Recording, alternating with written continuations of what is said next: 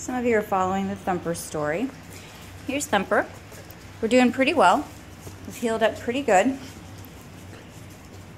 Cooper's trying to help me with the video. We're walking on the back leg, not quite as much as we need to be, but Dr. G said he's doing well. We're going to start, we found a pool that we can probably start using this week to start getting him some exercise in the pool. He's showing himself favoring it right now. He does walk on it better. We're going to start doing small walks around the block. He doesn't like when we stretch it because it hurts, but it is one of those things we have to do. He's just a sweet-natured boy, and we'll probably won't do the other leg for about 4 more weeks till we can really get some good water therapy on this leg. He's favoring it right now and keeping it behind his back, but he actually is walking on it pretty well. He has a weird gait, and Dr. G says he may always have a weird gait, simply because for the year of compensation.